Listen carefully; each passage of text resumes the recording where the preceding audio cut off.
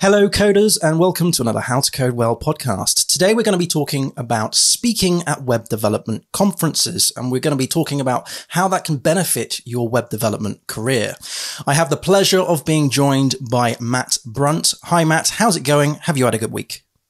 Hi. It's been a really good week, actually. Yeah, we're ahead of the work we're doing. It's feeling productive. That's good. It's nice. Yeah, it's good. It's always good when you're ahead of the work. That's really yeah. It's a strange feeling, but it's been nice. We've really nailed it and knocked it out of the park recently. So it's been it's nice to see the fruits of the work sort of coming together. So okay. Before we start, then, what is the work that you're doing? So I work for a cybersecurity company, and the team that I'm a part of, we're building a new events and training platform for capture the flag type systems. Right. So it's just a whole platform to allow people to compete at events over, first one to capture the flag wins. Really, it's a new system. There's an existing system that is already in place, right? But it wasn't too flexible. The joys of legacy, as it were. So we're building a new platform that's just going to allow them to kind of take it to the next step, really. Cool. So we've a team that we're put together to build this platform. So we've not finished it yet. It's because it is a new platform, but It's one of those that in the next couple of months it's going to be out there and ready. Oh, nice. It's nice from a technical aspect because there's a lot of new challenges with it, and also the sort of you have to consider in what ways the system's going to be poked and prodded, because the demographic are people that are looking to break things. Right. Well, yeah, I guess if they're capturing the fact, yeah. So you say this is for security, right? So is this kind of like here's a system and try and break it, and then the other team is to try and defend that system? Is that right? Not directly, no. It's generally going to be more of what's called the red team stuff, which is the attacking side of things. So it's more about the events will post a set of challenges. Right. Each of those challenges will have a vulnerable system somewhere attached to it. Right. And the idea is that, it's in somewhere in this system, given the challenge briefing, there is a flag to be captured. It could be you need to escalate privileges or, go through some file decryption or something. Right. And then, once you've entered the flag, you gain the points for that challenge and you can move on to the next one. Oh, wow. Wow. Some of them are sort of knockout events. So once one team has scored it, the other teams can't. So it's, first to get the flag wins kind of thing. Yeah. Other ones are, you've got a limited time period, and the ones who get the most points over the whole event will be the ones who win the event, and, for beating all the others to the finish line. That sounds super cool. Yeah. Yeah. Awesome. Can you, I would love to talk about that until the cows come home. But can you talk about like how you got to that point? How did you start web development? What was the thing that inspired you to get into the wonderful world that is coding? Yeah. I don't have a background. Like, I hear a lot of people, programmers especially, talking about how, they've been programming since they were 4 years old, and their parents had a computer and they were tinkering it and breaking it, before they went to school type thing. I didn't actually touch a computer until I was about 13. Right. And I didn't really even get into programming until I was maybe 16 or so. I was involved in a lot of computer forums. I was really big into computer hardware back then. And through that, through the forums where someone needs a signature making, because this was, 90s, 2000s kind of period, where, forum signatures were all the rage. I got into a bit of graphic design, and really quite enjoyed that, and then progressed from that into actually this can be used to make websites. So I used to do a lot of work with slicing up layouts and converting them into HTML and CSS. Right, yeah. And then I realized that it was incredibly frustrating having a bunch of HTML files and having to update the menu in all of them when something needed to change. So I discovered primarily PHP back then, because it was, server costs were very minimal. You could pick up a reseller account on a cPanel server for a few quid a month type of thing. I got into that, and then I learned that you could include files and you wouldn't have to update it everywhere. Right. Excuse me. And that was kind of the magic then. I realized that there was this whole new world that was available to me. Yeah. So I did that from kind of 16 or so, and then I went to university at 18 to study internet computing, which is a branch of computer science. Right. I did that for 4 years, and that included 2 years at university. Then I went away for a year and worked at a local web development agency. Oh, that's cool. And then went back and did my final year, right. which was a blessing and a curse. It was a blessing because once I eventually graduated, no one asked about my degree. All they cared about was the fact that I had a year in industry. Because it was a very clear thing that how it worked in the real world and how academia was teaching it were two very different things. The Venn diagram overlap was very small in that regard. Yeah.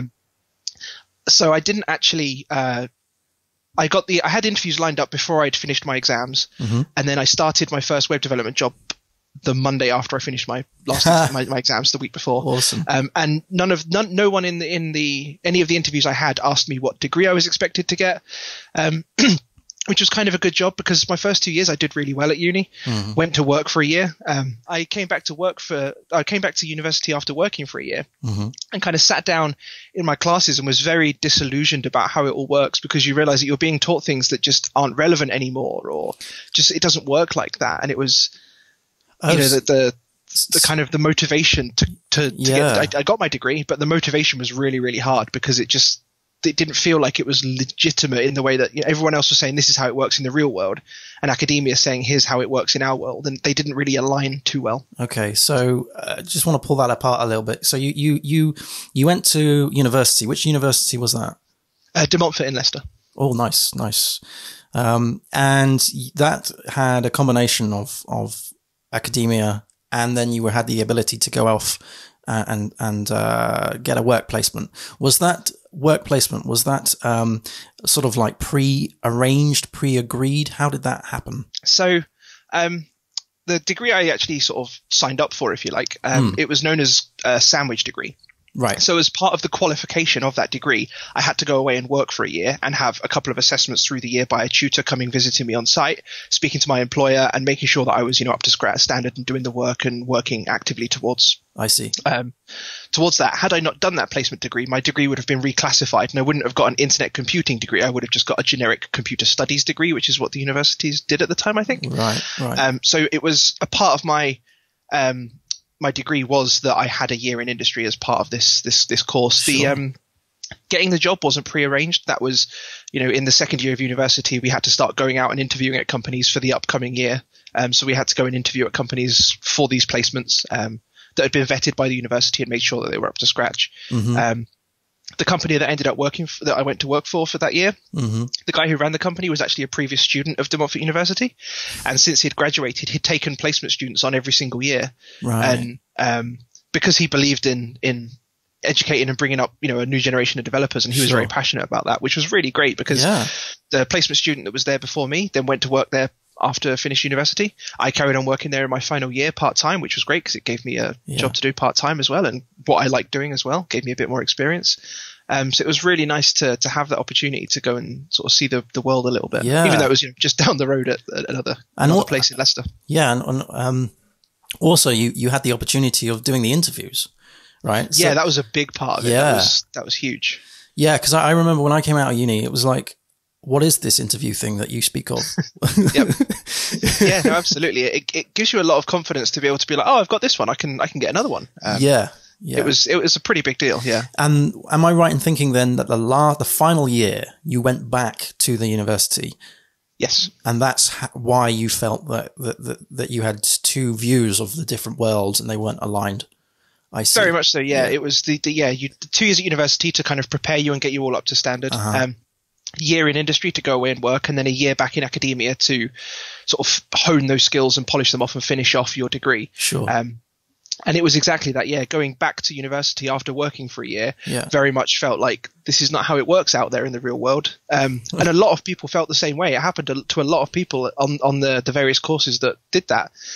They all found that it was, the motivation was really hard because it just, you sort of sitting there learning things. You're like, some of them have been very relevant, but for the large part of it, they just didn't seem practically appropriate to what was actually going on out there in the world of work that we wanted to go into. Yeah, no, I totally dig that. I have experience with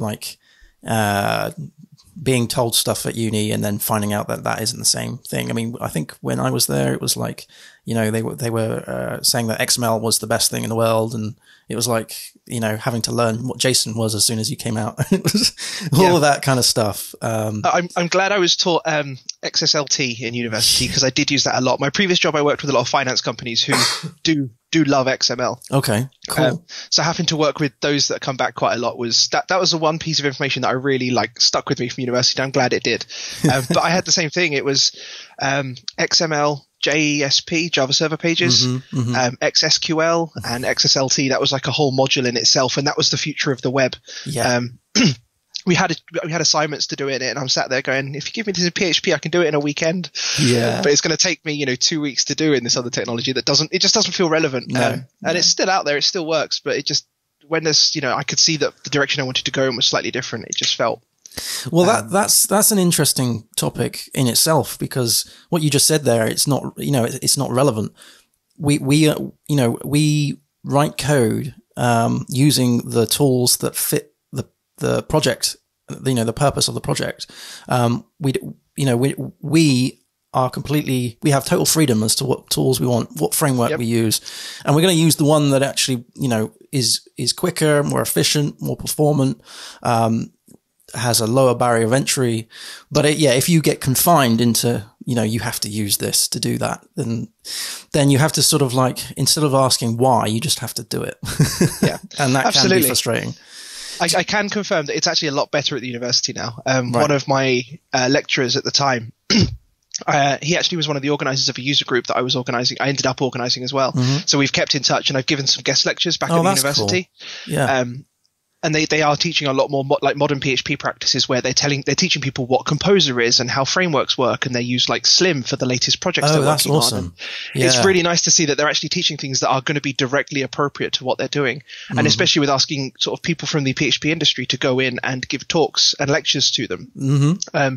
This is actually how it works in the real world. These people have been doing it for, X number of years. Listen to them. They know what they're talking about. Yeah. So it's nice to see that there has been progress in that. That's really good to hear. It gives me sort of hope that they're actually going to come out with tangible skills that they can put to practice in. Well, yeah. I mean, one thing I must remember is that, when I went to uni, it was a decade plus ago. And it was that what they do then is certainly not what they're going to do now. But I just have that sort of isolated view of those small little 2 year or 4 years that I was there, through college and university and all that jazz.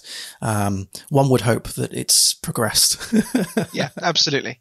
That's the big part, is that it didn't feel like it had progressed when I was there, but now it seems like it does. Well, that's really good. It's good to know. That's super cool. So, would you recommend, for people looking at university degrees, to go for a degree that has this sandwich inside? Is that?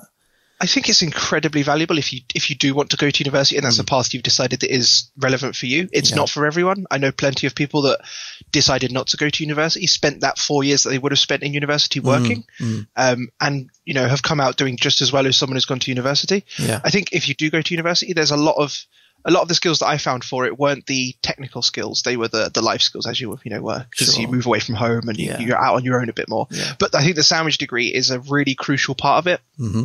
I really think it was absolutely crucial to me getting that job after university and being able to progress in the way I did. I don't think I would have been able to do that had I not had that experience. Right. Yeah. That's interesting. Yeah. That's I really enjoyed it as well. Yeah. It was nice. Yeah. Well, that always helps. That always helps when you're enjoying what you're learning. Can you talk about how that progressed into the next job?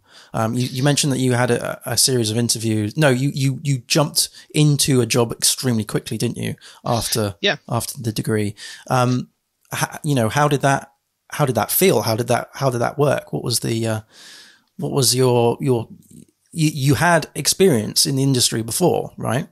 Yep. In that sandwich degree. So was that something that you were super looking forward to, getting back into that, or was there nerves or, whatever? I was really looking forward to it again, because I wanted to sort of be doing it, in air quotes, for real. I liked the idea of actually, having an impact and, putting stuff into production. And the jobs that I applied for, I did apply for before I'd even started my exams. And then I had the exams over sort of, I think it was about a month or so period. Right. And the interviews I had lined up sort of in and amongst them. Yeah. The job I ended up taking was on the day that I had a number of I tried to sort of block them up into sort of one block.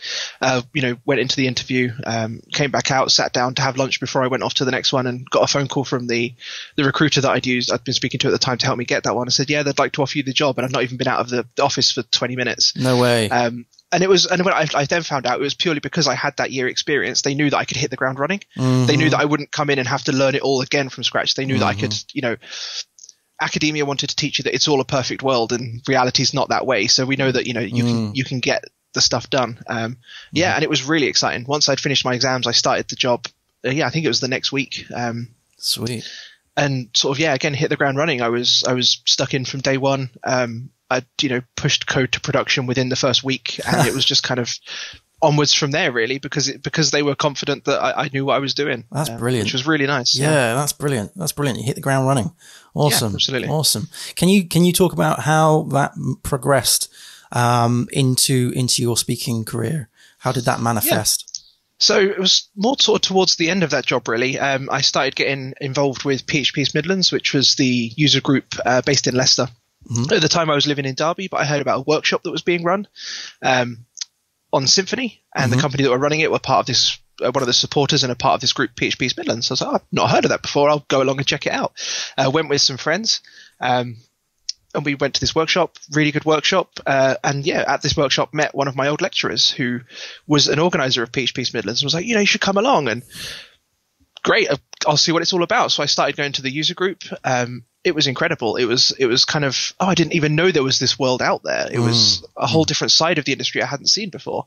And then got chatting to them, and they'd said, there's this conference coming up in Manchester. We're all going to be going to PHP Northwest. You should really look at coming along. We think you'd have a great time, and it would be sort of an eye-opening experience for you. So I was like, I'll check it out, and booked my ticket there. And that's when I then found out that the two of the organizers from PHP East Midlands were running the unconference at PHP Northwest. Right. So the main conference was 3 tracks of organized talks, and the unconference was a separate track where the attendees give the talks. So they vote on the topics, and they work out what they want to speak about through the day, and then based on the votes, they schedule the talks. And it's kind of an off-the-cuff event where it's kind of the attendees decide on what's spoken about and give the talks as well. And one of the organizers said, you should give this talk on, I'd been working with a new web server that no one had really heard about before. They're like, you should talk about that. It'd be really cool to hear about what makes it different and interesting. Right. So I was like, okay, I can do that, I think.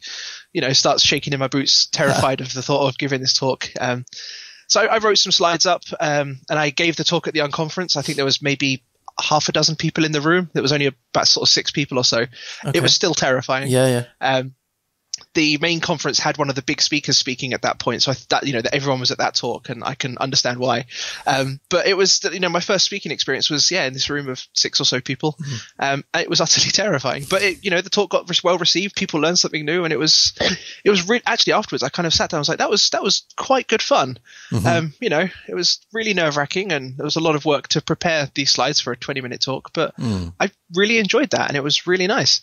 And then about a month or so later, PHP East Midlands actually organised an unconference as a standalone event in Leicester. Okay. And had run it.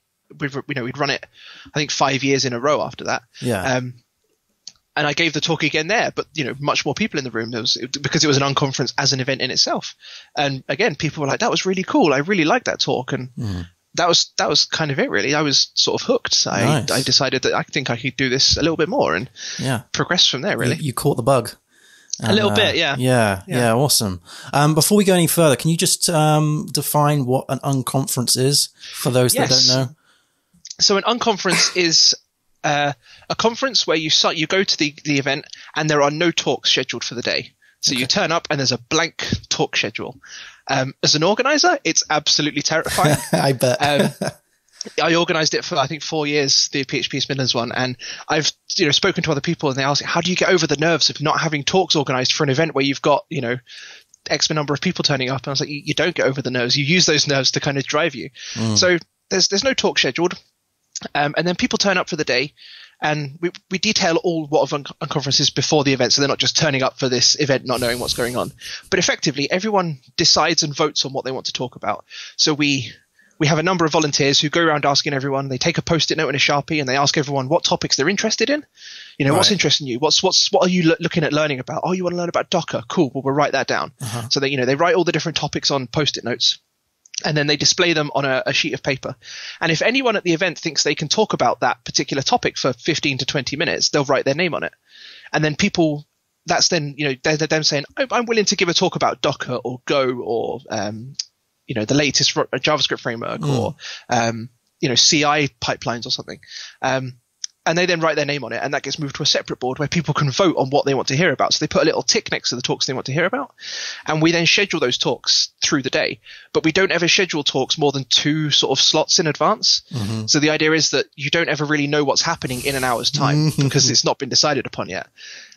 Which makes it really good fun because it's always really dynamic and interesting because things are always changing, and it gets people out of the room to mingle amongst each other in the lobby and then go back into the rooms rather than just sort of looking at the schedule for the day and going, well, I'm going to sit in track 1 and I'm not going to move. It really creates a nice environment of everyone mingling.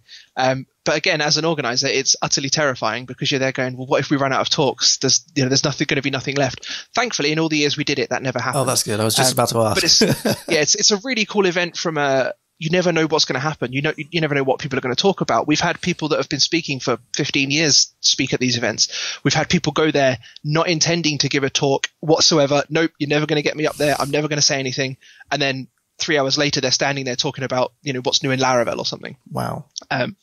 Yeah, we've had people go there, give their first talk at the PHP East Midlands Unconference, and then take that talk to user groups all over the UK and give it at conferences. And it's nice to see that because that's kind of how I got started. Yeah. And it's nice to be able to give other people that opportunity. That's been really cool to be able to do. So when you go to these on conferences, do you have a talk in mind as an attendee, as something that you could possibly do? You're not making this up on the spot.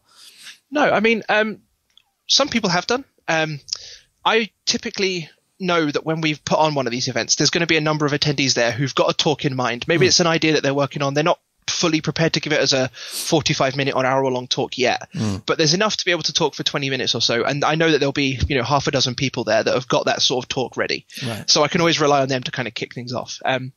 We have had some people, and it's not always talks even. We have a number of what's called a park bench session, where you have 4 chairs set up at the front of the stage or the front of the room, and someone sits down and poses a question to the audience. So one of the ones we had was, what do you think about BDD? And what does BDD mean to you? And then if you want to contribute to the discussion, you go up and you sit at one of the chairs like you would on a park bench, and you talk to the person next to you about the particular topic in at hand. And then if someone else wants to join the discussion, they go up and sit down on one of the chairs. And then if at any point you don't feel like you're contributing to the discussion, you get up and you go sit back in the audience. So the panel discussing things at the front of the room is constantly rotating. That's a thing that as long as you've got a topic that you generally think you might be interested in or want to hear about, you don't need to do any preparation for it, really. Yeah. We've also had roundtable discussions where someone sort of poses the question, what makes legacy code good? And the room will sit and discuss, why is it good? What makes it good? Yeah. And it's just a more of a philosophical kind of, let's just have a chat about something rather than I'm going to talk to you and you sit there and listen. And those are often really valuable sessions because everyone brings a different perspective. Yeah. But we do have some people that have prepared slides and, have practiced and they've got their 20 minutes down, and that's great. Like we love that stuff. But that's what makes an unconference really interesting because you say, you don't really know what you're going to get through the day. Yeah. That's, that really is. I mean, I wasn't aware of these park bench panels almost that are dynamic. And I guess that's the important point, isn't it? It's the fact that it's dynamic. Absolutely, there's never really 4 of the same people talking. That's really cool. The person that sat down there at the start of the session is probably not going to be sat there at the end, and it will be 4 completely different people that have, just been sparked through the conversation that they're listening to. Well, it's really interesting. You're getting a different perspective all the time. Absolutely. Yeah. Yeah. I love that. I really do. Yeah. Okay. So how long have you been speaking for? So that first talk at the Unconference was in 2014. Right. So it'll be coming up on 5 years now. I've been giving a lot of bits and pieces of talks. I gave a couple of workshops at local user groups and spoke at a couple of smaller groups. It was really kind of 2016, 2017, 2018 that I kind of picked up the speaking seriously. Right. That was kind of when I decided that I could actually do this a little bit more. Right. And a large part of that was the company that I was working for at the time. I started working there in 2015, and the company that I was working for was a company called Viva IT. Right. Now they actually were the people that ran that Symphony workshop that got me involved with PHP East Midlands in the first place. Sweet. And so, they sort of, because I knew that they were so involved with the community and they really see that as a part of, who they are as a company. It's a big part of their identity. Mm-hmm. They really encouraged me to push this. And, we really want to see you speaking because we think you can do it. And a big part of that was to build up. I'd lost a lot of confidence previously. Right. And a big part of that was to help build that confidence back up, just to kind of be more assertive and be able to feel like I was able to speak with any kind of authority on something. And they kind of were really, really encouraging for that. So they fully supported me in giving those talks and submitting to conferences, and, you know, allowed me the time to do that. And it was incredible. Yeah. That's a interesting story. So you did speaking for a while, and then it sort of dipped. And then you got onto it and you decided to do it more seriously. It was kind of I just felt like it was something that I really wanted to explore because I enjoyed it so much. And through, one-to-one meetings with my boss and sort of my personal improvement plans and things, we'd identified that building back up that confidence and having that sort of public profile was something that could benefit me as an individual, but they really liked it because it benefited them as a company as well. Our brand was bright orange hoodies, and the company was, everything was bright orange. We had a bright orange sofa in the office and a whole wall painted orange, and that was our identity. And we as a company, we would go to events together, and people would see this group of half a dozen people in bright orange hoodies together having fun and enjoying ourselves. And we've really had a really good sort of team camaraderie and team spirit. Yeah. And, to then have someone in an orange hoodie on stage was really cool because we stand out a little bit. So they really liked the idea that, this company they're up on stage. They know what they're talking about. So they were sort of looking to push that and being involved in the community. Like I say, they were the ones that were giving up their free time and their company resources to help give this workshop to introduce people to Symfony and get people learning. And they were a big supporter of PHP East Midlands, and they've been a supporter both from a financial sponsorship level through to I organised the unconference. So they gave me the time to do that because they really at their core believe that community is absolutely key to everything we do, because if we can make the programming community better, it's going to benefit us, and people want to come work for us because we're the ones that know what we're doing and we care. And it did work. And, a lot of, we never used recruiters there, and people that applied because they knew Viva IT, because they worked in the community, and they were the people that were there at the events, not just because they want to hire people, but because they want to learn and they want to teach. Oh, that's cool. So that was a big core part of them there. And having me willing to do that in the community and go and give these workshops and talks and speak at user groups and conferences, they were really excited about that, which made me happy to do it as well, because I knew that I kind of had their blessing to go forth and sort of do this as a representative of the company as well. Well, that must have instilled a lot of confidence in yourself, because you're like the masthead in that sense. When you're doing the talk, you're not only representing yourself, but also the company that you're wearing the hoodie for. It was a big confidence boost. It was something that I at first was a little bit like, okay, I need to get used to this, but I was given sort of 20 talks a year at one point. Wow. And it was at various groups and conferences, and it felt like every other week I was at an event or something at some points. But I loved it. I wouldn't have changed it at all. I wouldn't. It was fantastic. But like you say, it was building that confidence back up to then be like, I can do this. And they believe in me enough to give me the freedom to trust me on stage as a representative of the company. It was incredibly, incredibly valuable. Excellent. And I know that it was a very rare position to find myself in. Right. Yeah. A lot of people don't have that. If you're going to give a talk at a conference, the company wants you to take time off and do it on your own dime kind of thing. I think that's a terrible shame. I really think that companies can benefit an awful lot by giving their employees the chance to grow in that regard. I don't think it's a bad thing in any way, shape or form to give your employees the time to do that. So I realized I was in a very lucky and privileged position to have that opportunity available to me, really. That's a super interesting there. You've been given that opportunity, and it helps. I love the stories where you've got different cogs in the wheel and they're all spinning at the same time and they're benefiting each other. I like that. And hats off to that company who was giving you that opportunity. So what is the thing that motivates you to speak now? It kind of goes back to why I joined Viva IT as well, with their care for the community. As part of my job as the senior developer there, I was very heavily involved with mentoring the apprentices that came on board. Okay. So every year we had a new apprentice, and I was very, very keen on teaching and mentoring them. And the events and the conferences and the speaking, I kind of see as a way to allow me to share my experiences and my ideas and help people learn from my mistakes on a sort of a larger scale. I really love teaching. It was one of those things that if I wasn't a programmer, I'd probably be a teacher. Right. In some technical capacity, that would be quite cool. But it's fundamentally, I like being able to sort of share experiences and lessons I've learned with other people and sort of teach them, this is how we did it. Not necessarily saying it's the right way or the best way. Here's what we did. Here's the lessons we learned, go out and hopefully don't make the mistakes that we did, kind of thing. So it's the sharing of knowledge. That's kind of the biggest part of what really interests me. I mentored at my job. I mentor in my spare time. It's kind of just teaching is that side of me that I like being able to do through conferences and events. I dig that. So you're giving back to the community and you're helping. Yeah, I've been given a people. lot from the community, and being able to kind of just do a little bit really helps. Yeah. Awesome. So from speaking from someone who has never done it before, right? So they're kind of thinking, should I do it? Shouldn't I do it? Perhaps they've been offered a position to do a talk. What are the key pieces of advice that you can give to perhaps get over nerves, to sort of take your time over it and do it to the best of that person's ability? Do you have any advice that you can give? Yeah, it's something that I'd still struggle with myself. I don't think the nerves ever go away. I think they will always be there. I tend to find myself that within the first few minutes of getting on stage, you kind of get into the flow a little bit and they kind of dissipate, and you can then sort of stand on stage and strut your stuff, as it were.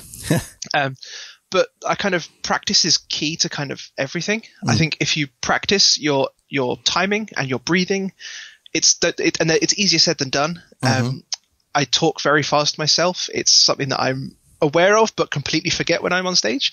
So in my speaker notes, I always put every few slides, in little square brackets, breathe. And what feels like an eternity to you is really only 1 or 2 seconds to the audience, and they don't notice, but it feels like you're standing still for about 10 minutes up on stage sometimes. So it really helps, that sort of thing. But practicing talking even to an empty room it's the biggest thing, because once you get that practice down and you know the flow of how your talk works, that's kind of the big part. So it doesn't feel like you're just reading from your slides or that. You can kind of step away from the lectern a little bit and present more openly and speak on sort of things with authority, as it were. So being able to you don't have to memorize your notes. You don't want to sound like a script. It's kind of just, bullet points to make sure you hit key areas is always a good idea. But yeah, it's kind of practice. I often set my laptop up on a second screen so I can see my speaker notes and not see the screen behind me. And I'll practice the talk as if I was giving it to a full room, but it's me in my office or my living room and there's no one else there. Or, my elephants are all on the sofa in front of me like an audience. And I use them to practice. And it's, after the talk, you can record yourself. You can write notes as to what things you didn't think went well, what things you want to improve on, what areas you think could do with a bit more tweaking, or the timing isn't quite right, or actually this slide belongs over there. So once you get that down, you don't have to worry about acting like every slide is on stage. Every slide is a new surprise to you, because you don't want it to be a surprise. You want it to be slick. And it's a very difficult thing to do, and it's never perfect for anyone, even experienced speakers. But I think the biggest thing is to get over the nerves is to just practice, because then you're not having to worry about what might happen, because because you've gone through it a dozen times. Right. Yeah. That's interesting advice there. Yeah. I guess practice. I mean, everybody says that, right? Practice is the key. But I like what you said about having the laptop open and then another screen.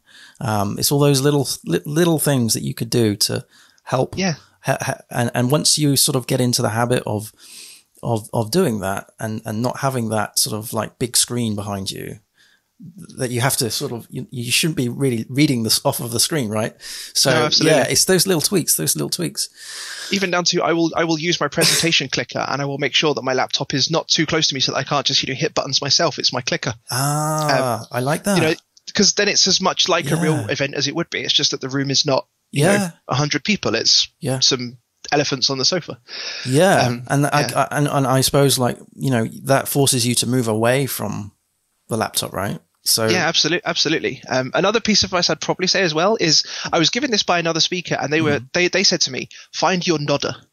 Okay. And that is the person in the audience that when you're talking, you'll always find someone in the audience who's kind of look at you and sort of nodding along, like, they agree with, that's a really good point. Yeah, right. I agree with that. If nothing else, don't focus completely on them because you look like you're staring at them from the stage and they might get a little bit weirded out. But that's your person that's there for reassurance that, they're agreeing with you that you're doing well. It's okay. Yeah. So as a speaker, if you can find that person, that's incredible. Like pretend like none of the audience exists if you need to, and you're speaking to this person and they're the one that's absorbing all this information. And similarly, if you're an attendee at a conference, nod because it helps, or if you're another speaker, sit in another speaker's talk and, be that person because we all need it. So it's find that, find your nodder is what I was told at a conference once. Find your nodder. Yeah. Brilliant. Can you talk about the process of, coming up with a talk, sort of the process of submitting a talk, and that basically, but how do you do it from inception of idea to getting on the stage? What's the process involved there? Okay, it's for me. Personally, I always find that the talks I want to give are talks that I have sort of direct experience in. They're talks that I've come from experiences that I've learned from. So I've got a talk on, for example, content security policies. It's titled "Content Security Policies. Let's Break Stuff," and the idea being that at some point in a job, I broke production with a badly configured content security policy. So that talk is directly addressing what things do I wish I knew before I'd implemented that, so I wouldn't break production. Okay, and that talk is 50% getting everyone up to speed on cross-site scripting and what can be done. And then 50%, let's actually break a site with a content security policy so that you can see what I went through when I was doing it.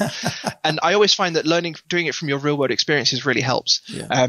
The other talk I really like doing is my Dungeons, Dragons and Developers talk. Yeah. And that's a talk about the experiences in running and leading and being a part of a software team and how that relates to being both a player and dungeon master in Dungeons and Dragons. And I had that talk brewing in my head for probably 2.5 years before I actually gave it. It had been brewing for so long and I just couldn't quite work out the pieces. And that's a big part of it is the idea could be sat there for a long time. So I just have a list of talks that I've got that are ideas and eventually they might form into something. But here's, a bunch of topics that I think I could maybe form an idea on in the future. Right. Yeah. And that talk was very much I had this idea kind of in the back of my head for a couple of years and I just didn't know how to make it work. And then one day I was sat down with someone and a friend who plays Dungeons and Dragons actually, and they just said, why don't you run it like a game of Dungeons and Dragons? And that clicked with me in my head and I was like, that's brilliant.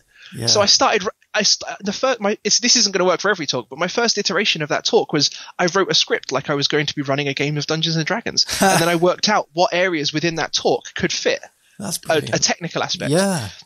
And I actually found that that's worked in a couple of other talks as well. And I like talks where you tell a story. You start with something, an introduction, and you get everyone up to speed. In the middle, you kind of get through the meat of it, and at the end, you kind of give a lesson to take away. Right. And I often find that telling a story means I kind of think about what do I want to get to at the end? What's the ending, or what's the takeaway I want to give everyone? And then I work backwards from there. So what's the kind of the message I want to get everyone to take away from this talk, and then work backwards from there. And that could be bullet points, down to starting to put together slides. What key messages do you want to bring in that talk? You might have 3 or 4 like very important points that you want to hit on, and where do you put those? That's kind of my process for sort of coming up with the ideas of talks. It's more about what things have I been working on and what things have I been directly involved with do I think could be interesting to others. So if you're working on a project and you try to deploy to production and you hit a really weird bug with a piece of software, or your CI pipeline failed on a Friday and you couldn't get the deployment out and everyone was going home for the weekend, that's a really interesting lesson to learn from. And what were your takeaways from that? And how can other people either avoid doing that or make it so that you can roll back those changes and deal with the problems? That's kind of a big part. I find that the real fun lessons to learn are when things go wrong, and it's a painful experience, but as long as you learn those lessons, that really helps. So those are often really good talks for me, is when something's gone wrong and someone says, here's what happened to us, here's how we dealt with it. Because it either reaffirms what you're already doing because you've done it the same way and you've gone through those lessons and you sit there going, I know what they're talking about because we did that and that didn't work for us either. Or you're sat there going, I haven't known how to deal with this and they've just given me that little nugget of information that's given me that spark where I can go and do this. Well, before this podcast started, before we had play, we were talking about imposter syndrome and having the ability to see a speaker talk about a problem that they encountered and the solution that they, and all the trials and tribulations that had come from actually trying to debug that and fix it, and the stresses and the strains. That's actually really good for an attendee to listen to because the attendee's like, it's not just me. Brilliant. Absolutely, yeah. In my content security policy talk, I make a point of, at the point where I admit that I broke production, I stand in the center of stage, I address the audience like I'm confessing my sins, and I say, hi, my name's Matt, and I broke production with a bad content security policy. Yeah. Let's not do that. It's I'm fully open to admitting the mistakes that we've made, because we all make them. And like you say, it's a really reassuring thing when someone's standing on stage who, is up there on stage looking, this person knows what they're doing, and then they say, no, we broke things and things went terribly, it didn't work, and here's how we fixed it. You kind of go, it's not just me, it happens to everyone. Yeah. So that's kind of, I like ideas that come from that aspect when sort of coming up with ideas for talks. And sometimes sort of taking that to a fully fledged talk is, I will submit an idea to a conference without really thinking much ahead exactly how the talk is going to be structured. I'll often submit talks that I've given before to conferences as well, and then if they pick those, I've already prepared it. But if I've got an idea and I submit it to a conference, if they say no big deal. It's disappointing, and you spend years getting rejected before you get accepted at conferences. But that's no skin off your back. But if they say yes, there's no better motivation to write a talk than knowing you've got a deadline coming up and there's going to be people relying on you to give that talk. Yeah. It's a big motivating factor. But if it's a topic that you've encountered and you've experienced, you've already halfway there. You can recall what you did and go through the timeline of what happened and pick the pieces of, well, what do I wish I knew before that thing went wrong? Right. Do I wish I knew that having a way to roll back my production deployment was a really good idea? Yes. Well, let's address that in the talk. So yeah, once you've prepared the talk, it's the call for papers they're really varied. So sorry to interrupt. These are the CFPs, right? The CFPs, yeah. Typically a conference will put out a call for papers, which is the conference opening up and saying, we're going to be holding a conference. We'd like people to submit their talk ideas to us. And then we will go through, review them, and pick what ones we want to have at the conference and go from there. And typically, they might have, say they have 10 speaking slots for argument's sake. They'll probably have 100 talks submitted. So if you don't get picked, it's percentage-wise, chances are there's more people that aren't picked than are picked.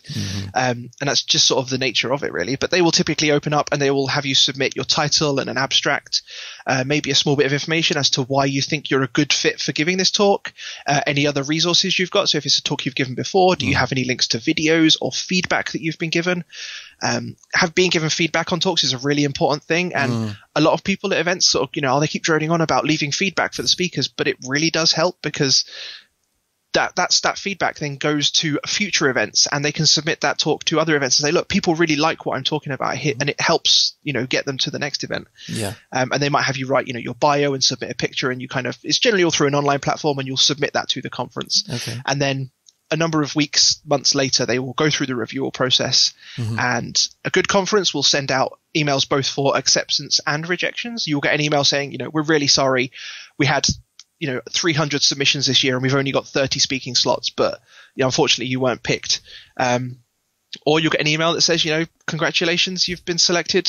Please confirm with us you want to give the talk, and we'll look at the next steps for addressing things like, say, travel or accommodation and sort of, the logistics of the talk. Those are the nice ones to receive.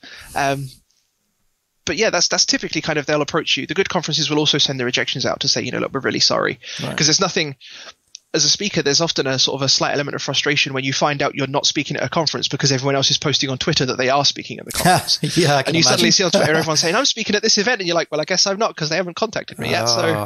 Cool. That's always a little bit frustrating when you see that on Twitter. Yeah, God, I can imagine. So what topics do you focus on? It's really varied, actually. I've given talks from. So my first talk was a talk on, it's called Hiawatha, the best web server you've never heard of. Okay. And again, it was a talk that, no one's ever heard of this web server. But it was almost like a blessing, because it meant I could kind of say anything and no one would really like it. But, technical talks on how that worked and some of the things it did, as well as testing talks. I've done some front-end talks. I was doing a lot of front-end work at an agency I worked at. So I gave talks on like front-end building with Gulp and sort of, the front-end build process with Gulp and SAS and that kind of things. Okay. Talks on BDD and testing, security, the sort of what people call the soft skills, but I prefer sort of complementary skills. Oh, I like that term. Yeah. I don't like the term soft skills. It kind of puts they're crucial skills to what you should be doing. Oh, definitely. Yeah. So, the Dungeons & Dragons and Developers talk is in no way a technical talk. It's mainly about how to work in a team and have a focused environment where everyone can work together. Yeah. So I kind of like any real sort of wide-ranging set of topics. I more prefer the style of talk than the topic of the talk. I try to be a bit more entertaining in the talks that I deliver. Yeah. So I wanted to talk to you about that because you have the hat around somewhere. I do. It's just here. Yeah. So for those who are listening on the podcast, Matt has a wizard hat from Dungeons and Dragons, and he wore that in his talks about the Dungeons and Dragons, the talk that you were just mentioning. The way you come across when you talk, you are it's a showman. It's an entertainer. You break down a technical and non-technical subject in a manner that can be absorbed very nicely from the audience in an entertaining manner. And they come away feeling not only entertained, but they've also learned an awful lot of stuff. How did you find that? Did you always have that mindset of I'm here to not only teach, but also to entertain? How did that work? Firstly, thank you very much for those kind comments. That talk specifically, I'm a huge introvert. Right. Getting up on stage and speaking is one of those things that takes an awful lot of energy for me. Right. But the Dungeons and Dragons one specifically, I've played Dungeons and Dragons for a number of years. I've been a dungeon master and I really enjoyed that aspect of it. And I just thought that with that particular talk, if I do it just as a tech talk and just happen to deliver it in a way that seems a bit more nerdy in the Dungeons and Dragons aspect, it wouldn't get the message across in the way that I wanted to do it. So I was like, I need to do something different. I need this to be fun. So I was like, okay, I'll write it like a Dungeons and Dragons game. We're running this adventure together. We're a party of people and we're going on this adventure, and I'm going to stand on stage and wear a wizard hat, because if I can do that, then people realize that this can be fun and it's not just a guy on stage telling you how to work together in a software team. But that comes from the talks that I've really, really enjoyed have been entertaining. I've seen some incredible technical talks that have been very low level sort of technical details, and they've been very educational and very good. But a lot of the time you kind of come away from them and you've got a little bit of information, but the next day it's kind of gone a lot of the time because there's just so much technical information you haven't been able to absorb it. Sure. And the talks of where I've absorbed things have been where the speakers made me laugh and made me realize that this is ridiculous, and let's do it anyway. And those are the talks that I've really enjoyed. So I just kind of thought I've got to go with it. I mean, Tech Nottingham I think it was the first time I gave my Dungeons, Dragons and Developers talk. And I just decided, you know what? I've never done this talk before. I've got a room of probably 100 plus people. I've got a wizard hat on. You know what? Let's just go for it. Let's just see what happens, because at the end of the day, they've asked me to be here. I'm fairly certain people are going to appreciate this. So I'll just kind of go with it. And the feedback I got from it was that, it was incredibly valuable from the lessons learned, but also that people really enjoyed it. And that was what stayed with them, was the memorable side of it. And, when they think about that person really did get lost in that discussion and we didn't check in with them. Yeah, that's when the rogue wandered off into the woods and, got eaten by a dragon. That was, and it's ways to relate back to it. So that's what really, really interested me. And I kind of try to do a talk that I would want to see. Right. Yes. And that helped a lot. Yes. Yeah. So that one was it's been a tricky talk because it is two very, nerdy topics. That's why I try to make it accessible to people who don't play Dungeons and Dragons. Okay. I kind of, bring in some stuff at the start to introduce it and get everyone up to speed, where I'm not going to go super into detail and I'm not going to, explain the difference between wizards and sorcerers. That's irrelevant. It's just more about the general idea that, you're a party of people, be it a team or a party of adventurers. You've got an environment that you work in, be that an office or a dungeon, and you have problems to solve, be that the next feature that you're trying to push out for your piece of software or the dragon that needs slaying to save the castle. That's brilliant. You made that incredibly relatable.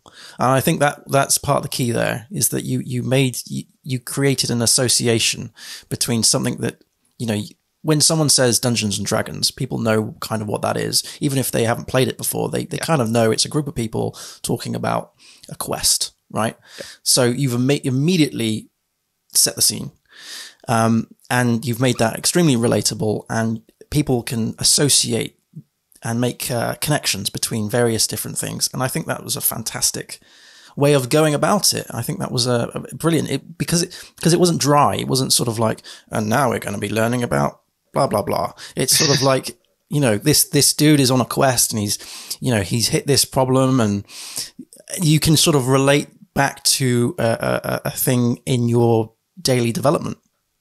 And that was an important part of that talk specifically, was I sort of, every time I realized, okay, this is a point I want to make. What have I done in the past that's had that particular problem? Yeah. And that's why it had been formulated for so years, because I was like, in my brain, my brain was sort of telling me, there's a connection here. There's something here. There's a team here and a team here. They're just doing slightly different things, but they're all working toward, there's something there. And I hadn't been able to work out how to connect it. And then I kind of looked at the adventure points of, if this were a Dungeons and Dragons game, how do you cross the river? Well, you've got multiple options. Well, that's just like when you come to build a feature, you've got multiple ways of doing it. There's no right way or wrong way. It depends on, what resources you've got and how much time you have, and the skill set of your team. And just because you choose to fly over rather than build a bridge, that doesn't make you wrong. It's just a different approach. And that was kind of when I found that relatable side, and you realize that everyone, regardless of what project they've worked on, has been in these same situations, giving them that real world aspect to be able to be like, that's happened to me. That's that was what made that talk relatable, even though the subject matter might not be something you potentially know about. Yes. Yeah, definitely. I definitely agree with that. Is that one of your favorite talks? That probably is my favorite talk. Right. Yeah, purely because it's a bit of fun. I can't take myself too seriously while giving it. I don't expect anyone to take me too seriously giving it. I mean, I'm standing on stage wearing a wizard hat. But I hope that the lessons that learned from it are valuable. And it's one of those, I want to have fun with the talks, because I want people to have fun listening to them. If I'm going to take an hour of someone's time, I don't want them to feel like they've wasted that time. I want them to feel like they've got something from it. And if nothing else, if they've had a chuckle and they've had a laugh, then that's something at least. Yeah. At the very worst, they might have had a giggle. Brilliant. Whereabouts are you going to be speaking next? So my next talk is at a conference called Go2. It's in Berlin in October. And then I fly back from there on a Friday, and the very next day on the Saturday, I'm speaking at Developers in Nottingham as the Developers East Midlands Conference. Nice. Oh, wow. And what talks are you doing on there? So those are both actually the same talk, but it's a new talk that I'm in the process of writing called Think Like a Hacker. And it's sort of a look into how a hacking mindset, sort of, like the who, the what, the why, the where, the how that can help protect our systems if we kind of start thinking like an attacker, how we can take steps to actually protect against what they might want to do to us to get the data that we've got, for example. Oh, that's cool. Yeah. So again, I want to make that talk fun because a lot of talks can be really dry. So I'm looking at ways to make that interesting, say playing to that stereotypical hacker mindset. I've already got an idea for a little video that I want to film for it. And it's going to require like me, my girlfriend, a number of my friends to film. It's going to be like really cheesy. Think, like the hacking in movies where a hand's typing at a keyboard and then like, more hands start appearing and the lights are flashing and, those sorts of things. I really want to take a complete tongue in cheek look at it because, if you just start getting down to the nitty gritty of stuff, it can be really boring. So again, I just want to make it fun so that it's not just, here's the security, here's a firewall setting for this particular application, because that's not what I do and not what I'm interested in. I'm more interested in about, how can I as a programmer make sure that it's more difficult for someone to get at the data that I'm working with. You made a really good point there about making it fun, because these topics are serious topics, right? We get paid a lot of money to work in this industry, and it can be, I would imagine, very easy to do a very serious talk in a very formal manner, a little bit almost like your university lecturers, right? Yep. But you flipped it on the head, and you're making it fun. You're making it relatable and enjoyable, and I think that's where you've got the magic. I really do. I'm going to ask you now a question that I would like to ask future guests as well. You are a bit of a guinea pig on this, sure. So I do apologize. But if you were able to have a conversation with your former self What advice would you give? It could be more than one if you wanted. Okay. We sort of briefly mentioned before the show when I was talking about the young conferences. It's a very similar to a question that an old apprentice of mine, an ex-apprentice as it were, a previous job, asked themselves. They'd started with us at the company and they decided to give it a talk at an unconference and wrote themselves a letter, and the talk was titled "Dear Me, Things I Wish I Knew 12 Months Ago." Yeah. And it was an incredible talk, and they absolutely astounded the room, and they were so smart and wise with the things that they went through. And then they turned it around and asked this room full of incredibly experienced people, what would you tell me 12 months ago? And, 12 months ago, this person hadn't hadn't been a programmer. And it was so incredibly creative of them to do that. Yeah. So I really like this question because it just reminded me of that. And it was a really nice moment. So personally, I think the biggest thing that's been a benefit to me from a technical level would be like looking at multiple languages. Don't just focus on one language. Mm-hmm. I think I primarily work with PHP. That's kind of 95% of what I do at the minute. But knowing Ruby and Python and Go and JavaScript, that they're all kind of, or any number of other languages, there's ideas and sort of techniques and idioms that they put in place that you kind of think, oh, that's a really nice way of doing that. Yeah. That makes a lot of sense in that capacity. Or actually, no, I think that this way does it better, for example. It's, I really appreciate this particular piece of tooling because this other system doesn't have it, and I really feel like I'm lost without it or something. Mm-hmm. I think that's, from a technical level, that's the biggest piece of advice I would probably give myself is, go and look at as many languages as you can. You don't have to be an expert in all of them, but knowing a little bit is really useful because it just gives you that ability to kind of be like, I've heard of that. I can go and look into that and dig deeper if you need to. Yeah. From a non-technical aspect, I'd probably say, go to a user group, because I didn't for so many years. I'm fairly certain PHP East Midlands was running whilst I was at university. So it's being run in Leicester, and I'm at university in Leicester, and I had no idea it was there.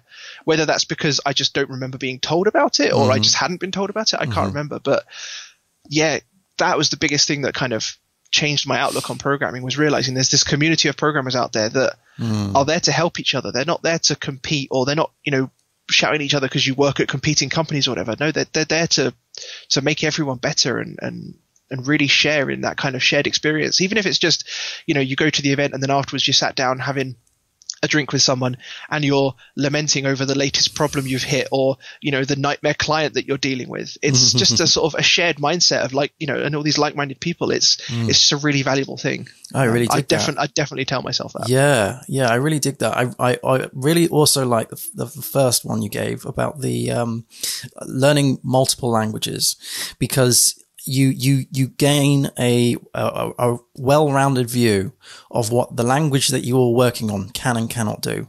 Yep. Because if you're trying to solve perhaps the same problem in different languages, then you're going to be doing it in different things. You're going to be using different libraries, different solutions. And you can become very blinkered. I'm just a PHP dev and that's all I care about. Absolutely. But really something that I was personally opened my eyes was when I moved from the academic world into the real world. Was the fact that it's not just writing PHP. You've got to deal with deployment. You've got to deal with cron jobs. You've got to deal with you got to deal with the database. All of those kind of things. And it's not just you're not always using one single language. You just learn the idioms of what PHP or Python, whatever it is that your core thing can do. I totally agree with that. And I love that story about the letter.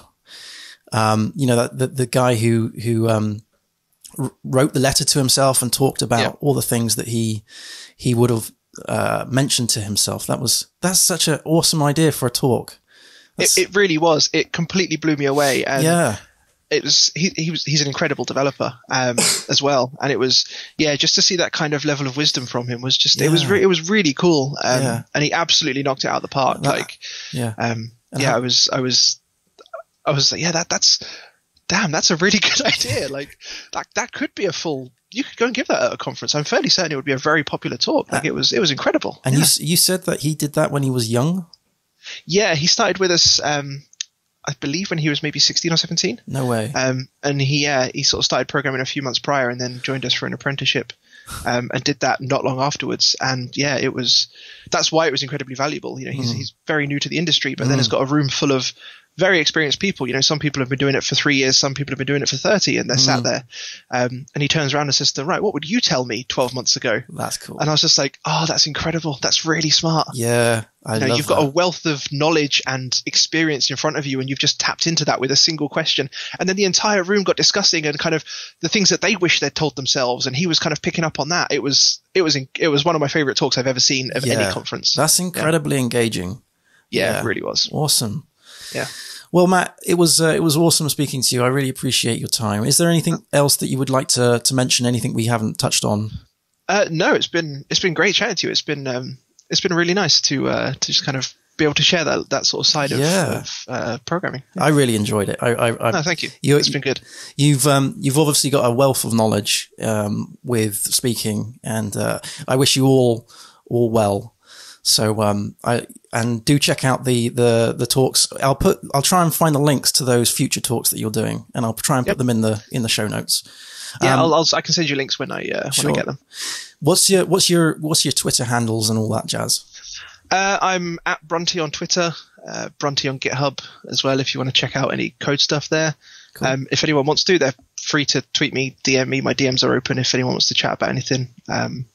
I've got a website, mfyu.co.uk. If anyone does want to check it out there, if I decide a blog post is needed, I put it on there, but it's not regularly updated. It's just kind of a place to put ideas because I really hate Twitter threads. Fair enough. Well, thank you ever so much again for coming on. I do appreciate it. No worries. And thank you ever so much, everyone, for watching on the YouTubes and listening on the podcasts. Thanks very much. Happy coding, everyone. I'll see you again soon. Cheers. Bye.